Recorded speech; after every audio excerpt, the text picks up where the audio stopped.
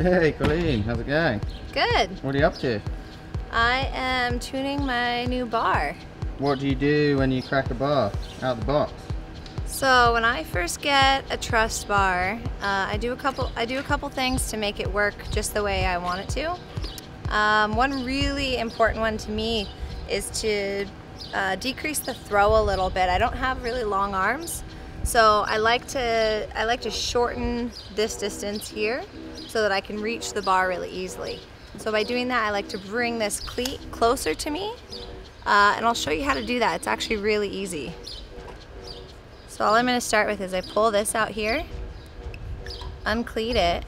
I'm going to shorten the length that goes towards the bar, and I'm just going to feed everything through.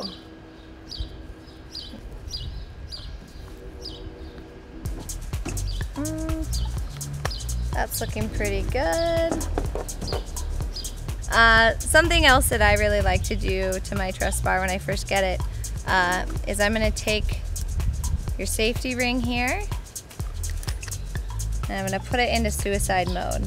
So it's important to note that this is only for very experienced advanced kiteboarders, because if you let go and you have your leash attached to here but you haven't ejected, the kite's not going to fully flag out. So it's really important to be aware of what you're doing when you do this.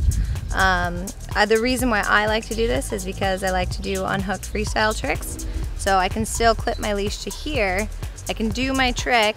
If I crash it, my leash is gonna attach to here, and the kite is still gonna depower by this much, but it's still gonna have some pull. However, I like this because then my kite doesn't fully flag out. I can easily work my way back up to my leash, to the bar. I can hook back in, and my kite's not fully flagged out, so I can relaunch really quickly. One more thing I like to do, I really like using this flip-flop function on our bar we have here on the bar ends.